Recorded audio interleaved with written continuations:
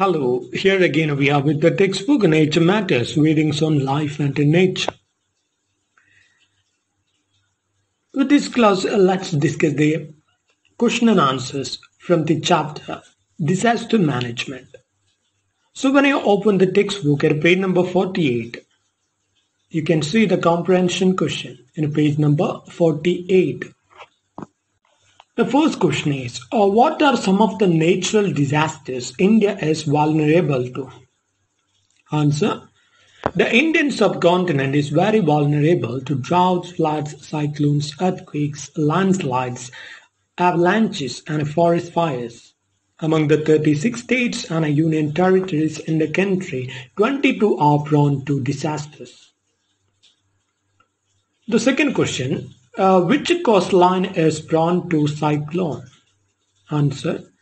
The eastern coastline is more prone to cyclones as it is hit by about 80% of the total cyclones generated in the region.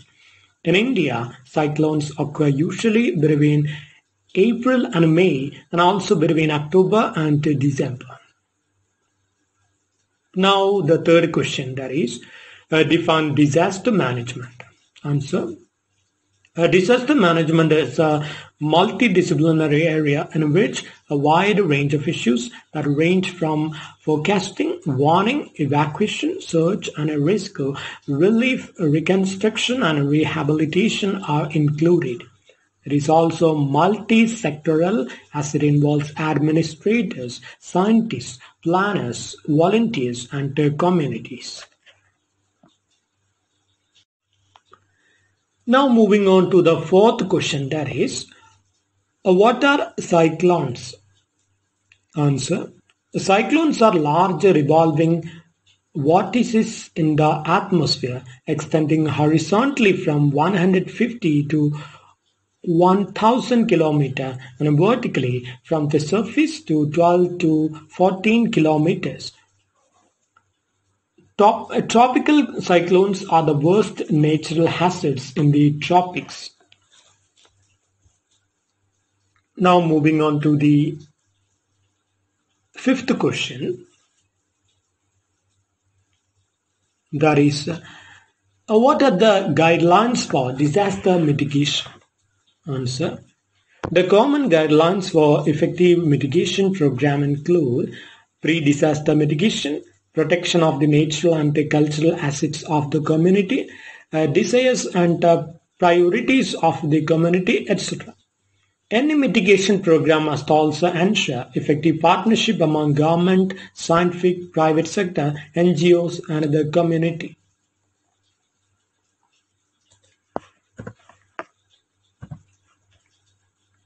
Now moving on to the sixth question, that is, what are the causes of floods?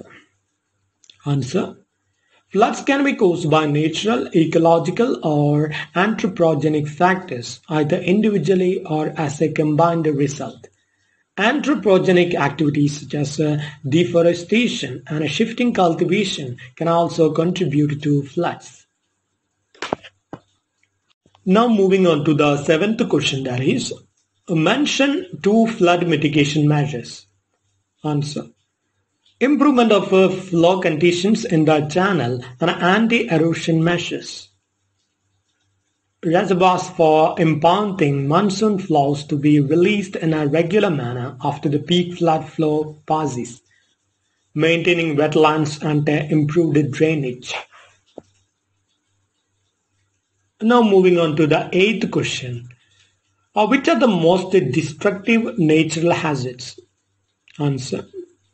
Earthquakes are considered to be one of the most destructive natural hazards.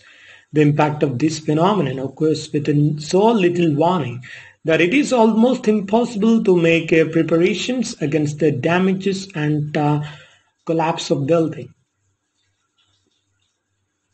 Now the ninth question. Which parts of India suffer from adverse floods? Answer.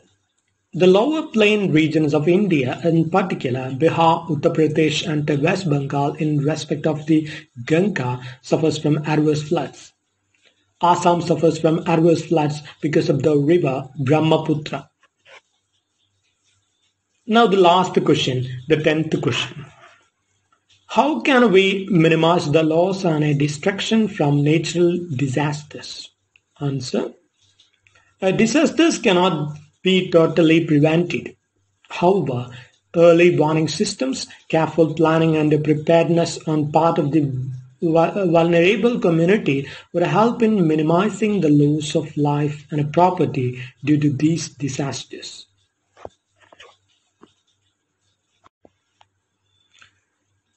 Now we will move on to the discussion of the essay questions.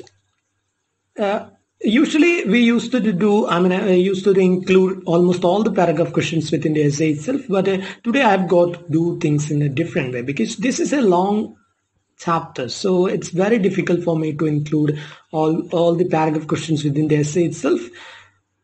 So what I do is I just will include only one paragraph question within the essay, and all the other paragraph questions will be dealt after we discuss the essay.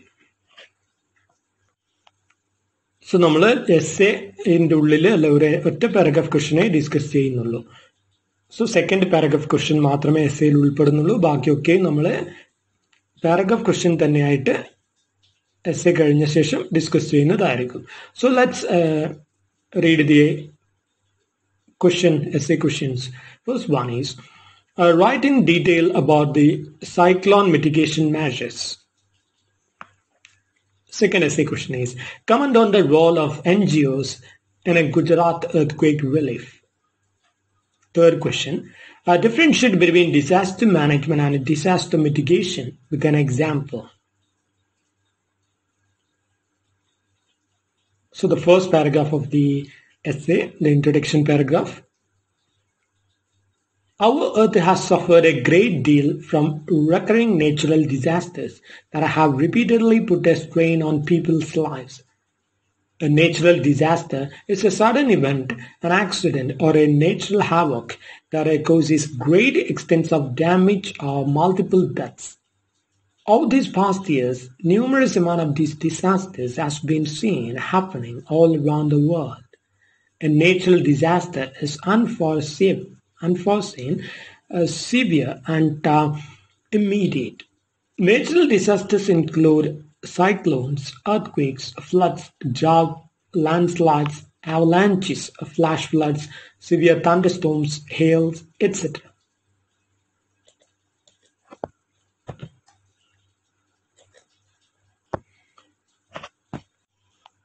Now we will move on to the second paragraph of the essay. The second paragraph of this essay is answer of paragraph question number 2 from the textbook. So this is the only paragraph I have included within the essay. So the paragraph question number 2 is, what are the features of disaster management? Answer. Disaster management or mitigation is a type of long-term pre-disaster planning which involves sustained expenditures on structural and non-structural efforts to reduce or eliminate future risk.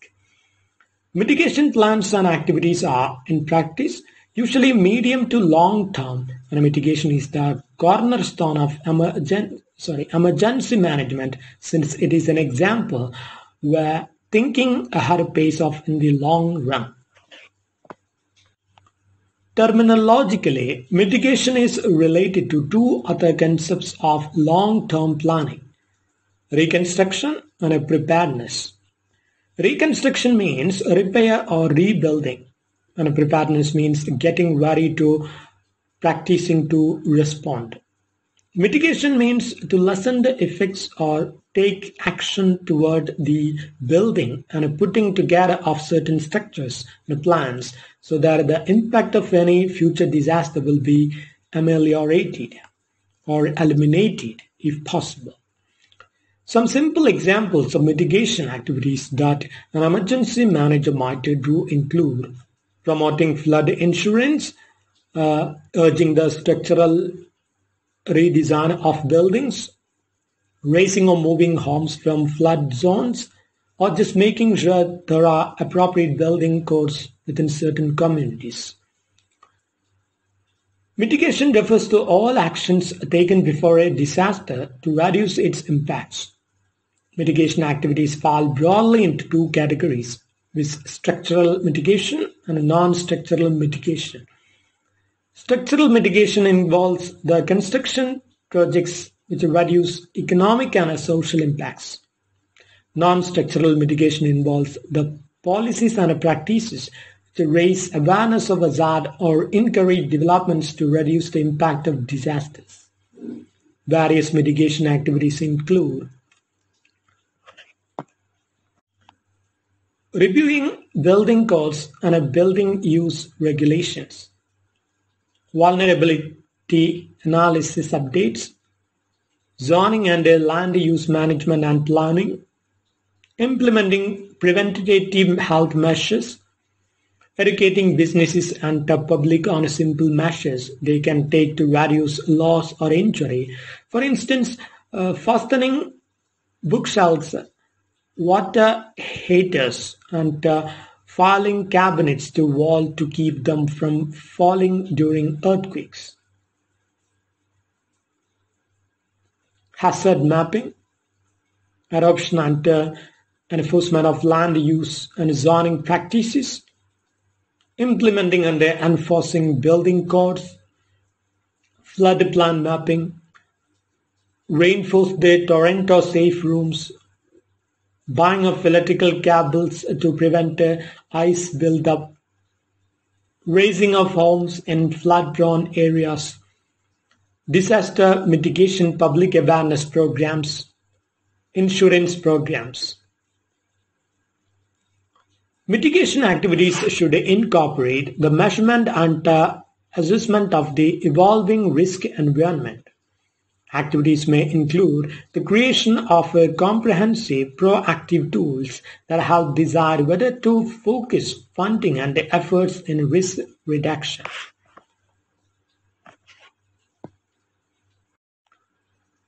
Now we will move on to the third paragraph of the essay. Disaster in India is not a new phenomenon. It has witnessed a devastating natural catastrophe in a recent past like droughts, floods, cyclones, earthquakes, landslides, etc. And as a result, millions of people each year have been affected with a varied impact. 26 January 2001 earthquake was an unprecedented calamity for the state of Gujarat. The state government immediately conceptualized a comprehensive rehabilitation and a reconstruction program which addressed all important concerns that arose from the earthquake, starting from immediate relief, economic rehabilitation, livelihood restoration, as well as long-term capacity building of all stakeholders to fight future disasters. The government prepared Gujarat earthquake reconstruction and rehabilitation policy, which encompasses all measures and institutional initiatives taken by the government in the earthquake-affected areas. The policy represented a framework of entitlements and prospects of development which reflected the vision of the successful reconstruction and rehabilitation plan.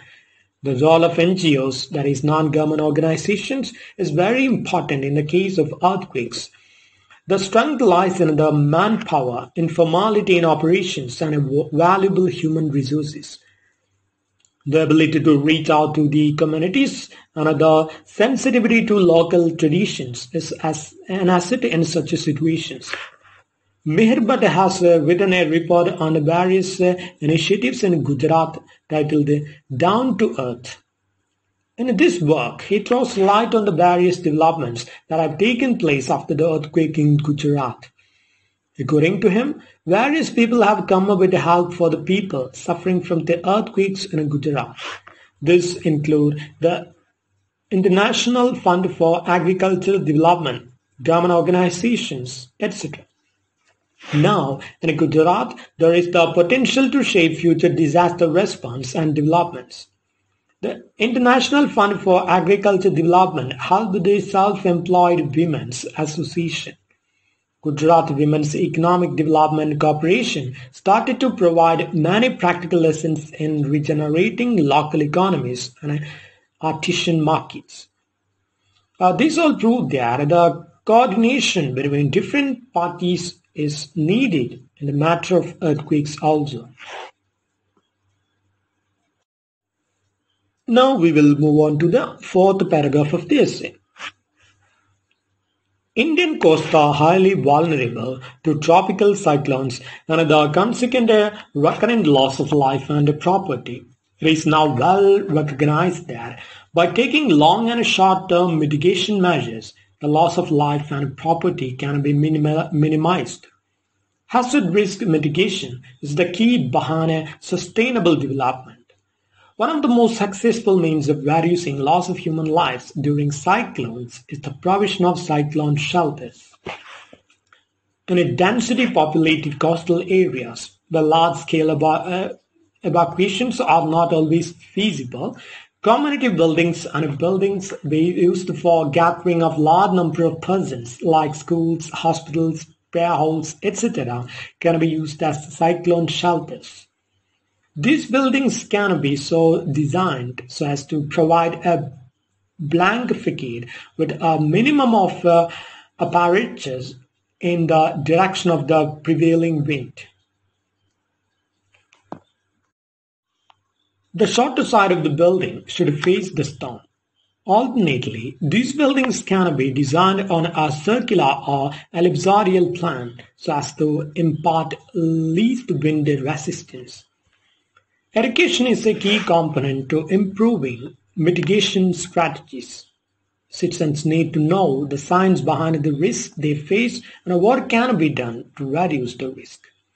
Emergency response officials, policymakers, and construction workers need to be educated on the wisdom and proper techniques for implementing mitigation plans and policy. Earth beams and green belts can be used in front of these buildings to reduce the impact of the storm. These shelters should be located in relatively elevated areas with the provision for community kitchen, water supply, and sanitation. Rows of strong-rooted trees with needle-like leaves are planted in the direction of facing the wind.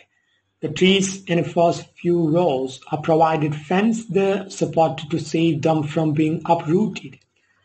These shelter belts can be grown all over the coastal area. Tropical cyclones are the worst natural hazards in the tropics. They are large revolving vortices in the atmosphere, extending horizontally from 150 to 1,000 kilometers and vertically from the surface from 12 to 14 kilometers. These are intense low-pressure areas. They generally move 300 to 5,000 kilometers per day over the ocean. While moving over the ocean, they pick up energy from the warm water of the ocean, and some of them grow into a devastating intensity. The main dangers from cyclones are very strong winds, rains, and high storm tides. Most of the causalities are caused by coastal inundations by storm tides. This is often followed by heavy rainfall and floods. Storms cause the greatest destruction. Although one cannot control cyclones, the effect of cyclones can be mitigated through effective and efficient mitigation policies and strategies. A brief description of the same is given below. Installation of early warning systems, developing communication infrastructure, developing shelter belts, developing community cyclone shelters, construction of permanent houses, training and education, land use control and settlement planning.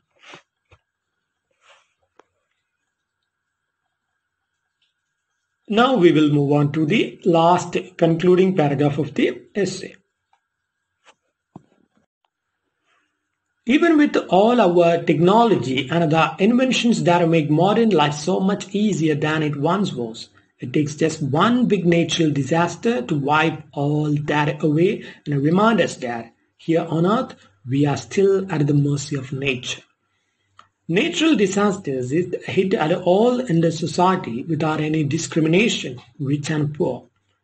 But in reality, it is the poor who are the worst sufferers. One of the most important tasks for us is to introduce a culture of prevention and disaster managers in all communities at all levels. The culture must be disseminated so that all people in the society can become alert and become aware so that they can take some prevention measures in the case of any emergency or before the disaster strikes.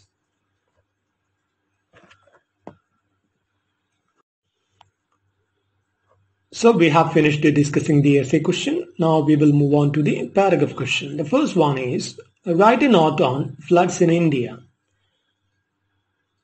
I have also included another paragraph within this paragraph, that is explain flood mitigation measures. Answer.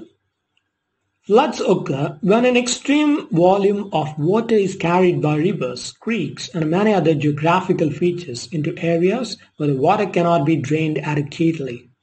Often, during times of heavy rainfall, drainage systems in residential areas are not adequate or unchecked. Civil development severely impacts the functionality of an otherwise acceptable drainage system.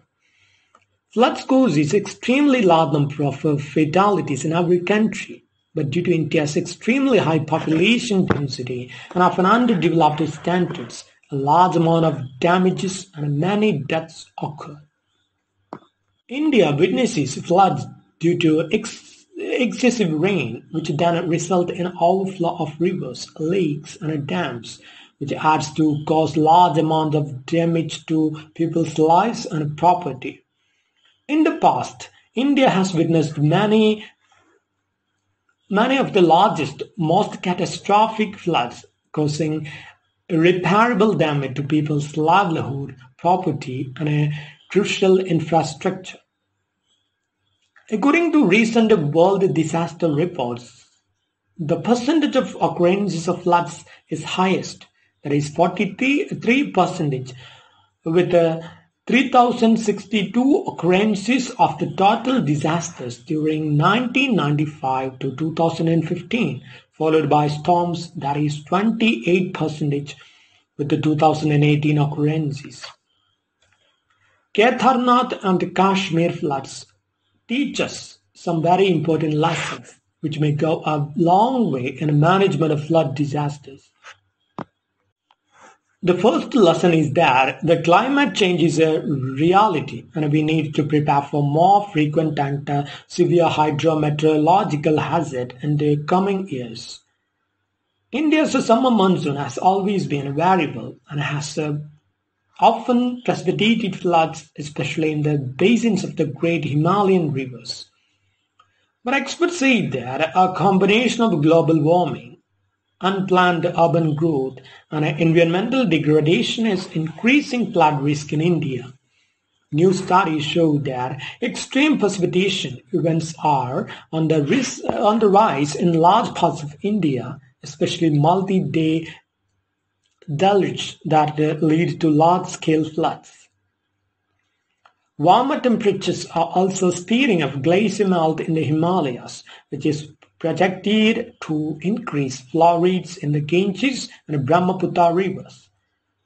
As importantly, destruction of mountains and hills, as well as development of floodplains and marshes, are accelerating risks, as was seen in last year's historic floods in the southern state of Kerala. Those floods were caused by extreme rainfall and a mismanagement of dam reservoirs, but mining and construction in the western Ghats, a major hill range, contributed to damaging landslides. The floods in August 2018 took 483 lives, affected 5.4 million people, and temporarily shut down the state's new airport, which was built on a floodplain. Flood mitigation approaches fall into two categories: structural and non-structural. Structural forms of mitigation mitigate harm by reconstructing landscapes. They include flood walls, sea walls, floodgates, levees, and Evacuation routes. Non-structural measures reduce damage by removing people and property out of risk areas. They include elevated structures, property buyers, permanent relocation, zoning, subdivision, and building codes. Structural solutions have lost popularity over time as all dams and floodgates have failed.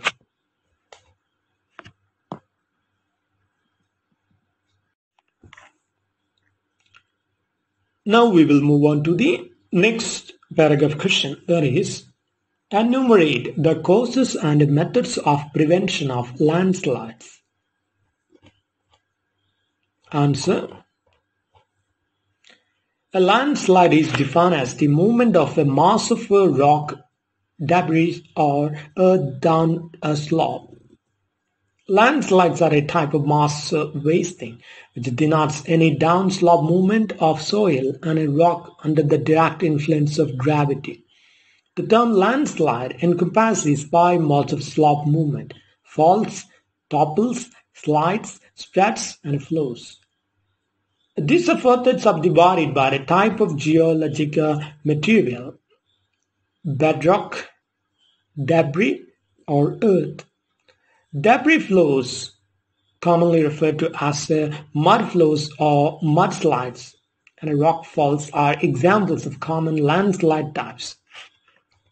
Landslides triggered by human activities are on the rise around the world, and India is among the most affected countries, accounting for at least 28% of such events over the last 12 years, according to a study.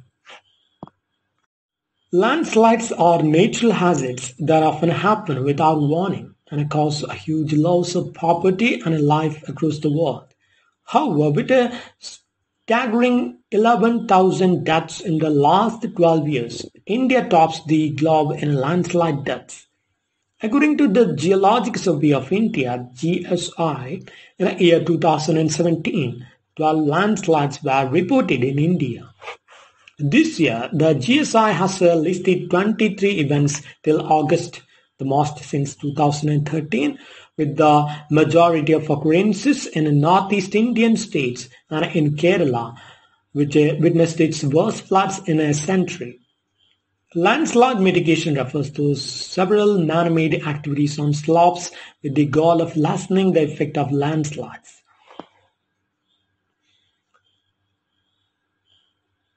Landslides can be triggered by many, sometimes concomitant causes. In addition to shallow erosion or reduction of shear strength caused by seasonal rainfall, landslides may be triggered by anthropic activities such as adding excessive weight above the slope, digging at the mid-slope, or at the foot of the slope. Often, individual phenomena join together to generate instability over time, which often does not allow a reconstruction of the evolution of a particular landslide. Therefore, landslide hazard mitigation measures are not generally classified according to the phenomenon that might cause a landslide. Instead, they are classified by the sort of slope stabilization method used. Geometric methods in which the geometry of the hillside is changed, in general the slope. Hydrological methods in which an attempt is made to lower the groundwater level or to reduce the water content of the material. Chemical and mechanical methods in which attempts are made to increase the shear strength of the unstable mass or to introduce active external forces, example anchors, rock or ground nailing, or passive, example structural walls, piles or reinforced ground, to counteract the destabilizing forces.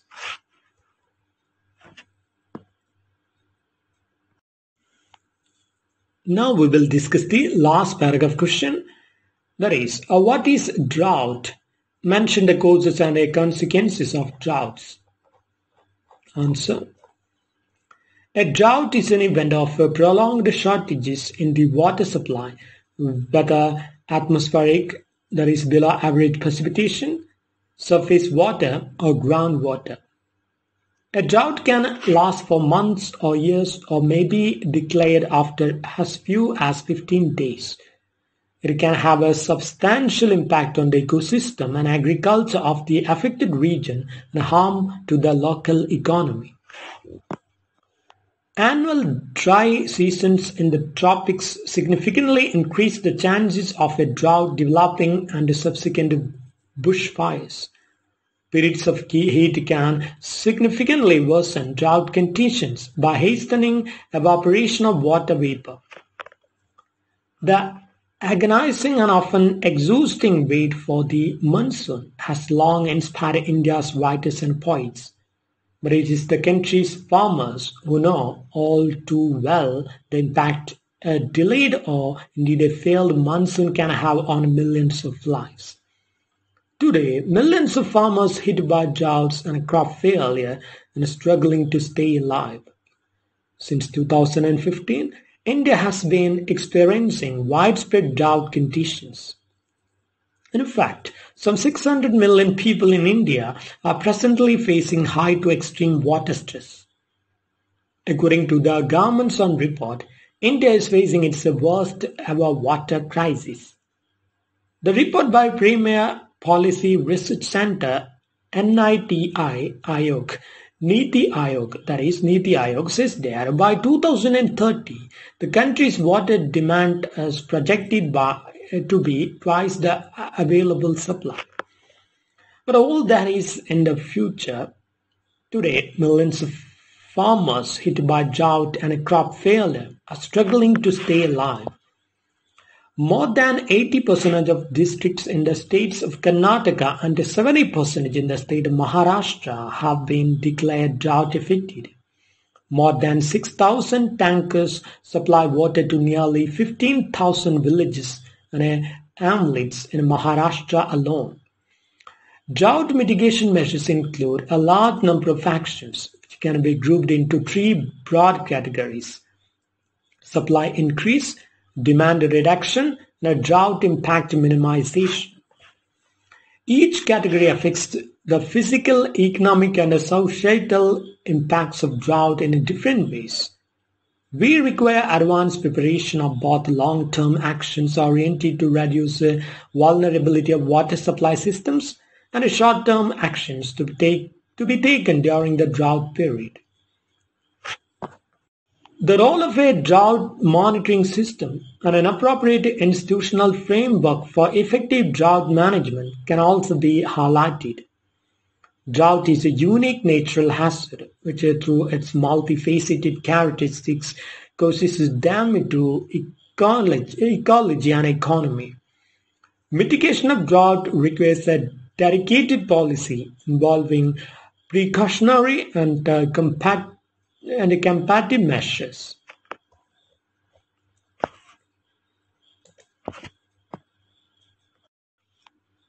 Now we have finished discussing all the question and answers from the chapter Disaster Management. In the next class, we will discuss the poem The Truth About the Floods, written by Nizam Ezekiel.